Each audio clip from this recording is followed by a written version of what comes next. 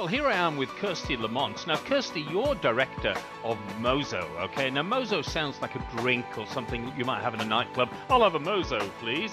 But when I discovered about what I discovered about Mozo was that you're a travel insurance comparison site, okay? Now, travel insurance, I think, is one of the most confusing elements of anyone's travel plans. It has to be. And by that, I mean getting a policy that suits your needs and a fair price. And, you know, getting it wrong is a pretty high risk. So when you're lying in a rather rudimentary hospital in a third world country with what might be rather dodgy diagnosis and some doctors that don't know what they're doing, it's probably not the best time to find out that your travel insurance doesn't cover you for your injuries from a bungee jump that seemed such a good idea at the time. So, Kirsty, where does Mozo fit into this complicated world of travel insurance and making sure travelers have the best policy for their needs and the best value for money? Well, Mozo actually stands for Money Zone, and we're an That's where the name comes from. We're an independently owned comparison website, and we help people compare and save money on things like travel insurance. So with Mozo, you can get travel insurance quotes from close to 20 different insurers to find the best value insurance policy for your needs and avoid paying too much. Brilliant, isn't it? So in terms of the sort of companies you have on Mozo as well, because I mean, look, let's be quite frank about it, there are some bottom feeders in the industry, okay? And I've heard some horror stories. I mean, I do a lot of speaking on cruise ships, and I've heard some horror stories about travel insurance where people aren't covered for certain things and they had to pay massive bills and claim it back, and you know, things weren't easy. So what about the quality of the companies you have? Are they some of the better known names? Look, you can compare everyone on Mozo, from big brands like American Express through to the smaller specialist insurers, people like Insure and Go, Southern Cross, who, you know, can offer coverage levels, you know, very, very close to the normal big brands and can work out to be much more cost effective. So in terms of if I was going now and thinking, okay, well, I'm going to go on a trip, I'm going to Europe, you know, are there policies that I should get that are probably better for me for certain parts of the world? Or if I travel a lot, you know, should I get an all-year policy or something like that? Well, certainly if you are a frequent traveller, it will probably make sense to take out an annual multi-trip policy. Yep. Which will give you global cover for a long-term period and save you keeping on having to take on travel insurance every time you go.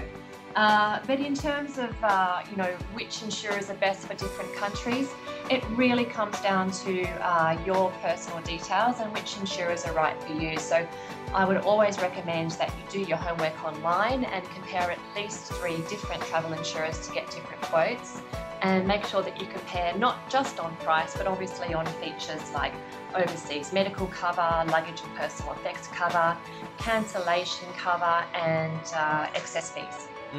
And what about things like, you know, when I rent that scooter in Bali or something, am I going to be covered by my travel insurance if I do that? That's a really good question. And actually, you know, travel insurance has one of the highest claims rejection rates of any type of insurance. And the reason for that is that many travellers just don't understand what they are and aren't covered for. So, you know, when it does come to, you know, riding that moped around Bali, which can seem like a great idea at the time, you know, some insurers will cover you as long as you meet certain conditions like wearing a helmet, whereas others won't. So it always pays to read the product disclosure statement before you. Yeah. And what about things? What about things like if I'm going on a cruise? Do all companies cover cruises, or should I specify that I'm going on a cruise? You'll normally have to specify that you need cruise cover. The other thing, you know, that you need to specify is things like winter sports cover. So those sorts of things aren't normally covered in a standard travel insurance policy. But if you specify that you need cover, you can get it. Yeah, and I think the other message is as well that, you know, tell the truth, tell them everything that that they need to know about you, and it might cost you more for the policy, particularly with things like pre-existing conditions. But the bottom line is, if you have something go wrong, then you're likely to get the claim rejected if you haven't told them everything.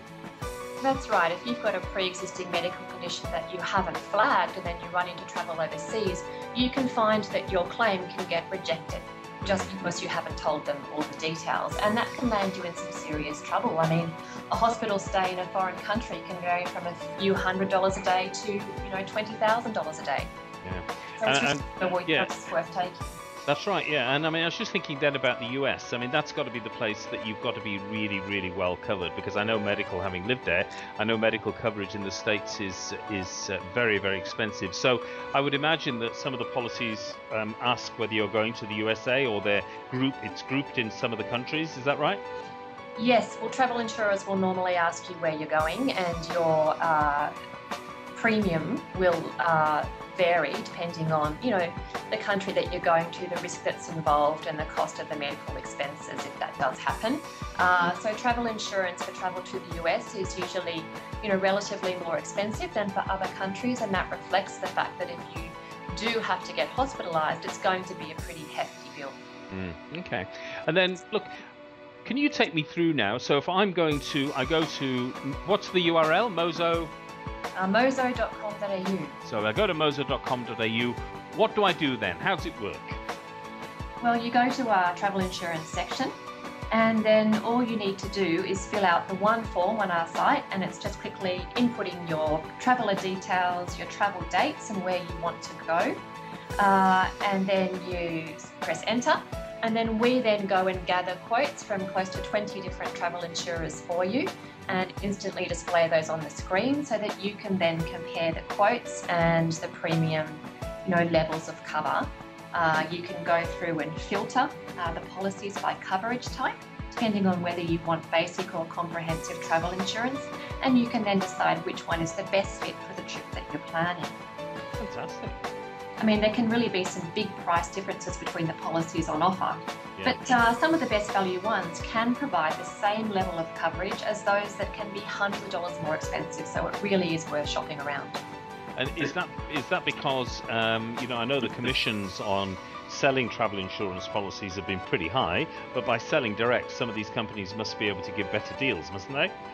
Yeah, that's right. I think there's two things going on. So travel agents and airlines charge huge commissions, up to say 53% in some cases, on the travel insurance that they sell you. So it's never a great idea to get sucked into buying travel insurance as an add-on to your holiday or your flight. But the second thing is that we have now these days a range of specialist, low-cost, mainly online travel insurers who have low costs because they operate online and they specialise in travel insurance, so they offer really great quality policies that provide, in many cases, the same level of cover that you'll get with a big brand for a reduced cost. So it's really worth having a look online and seeing what you can get. Brilliant. Well, give me the URL again. So Mozo.com.au. Kirsty, Lamont, thank you very much for your time today. I know we're going to be talking again soon about travelling with money and how to deal with that in the best way. So I look forward to that, but thank you for your time today. Thanks, John.